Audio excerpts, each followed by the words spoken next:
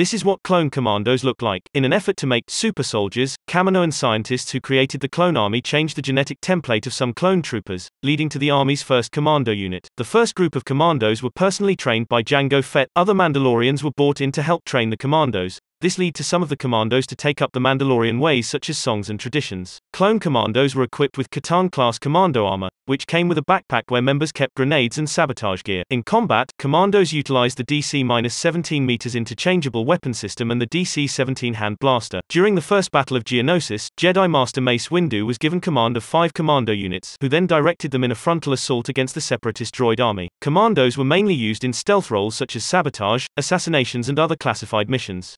Notable unit of clone commandos are Delta Squad, Omega Squad and Foxtrot Group. As the Republic ended and the new Empire took its place, Republic commandos were turned into the Imperial Commandos and put under the command of the 501st Legion under direct command of Lord Vader. Subscribe and comment below.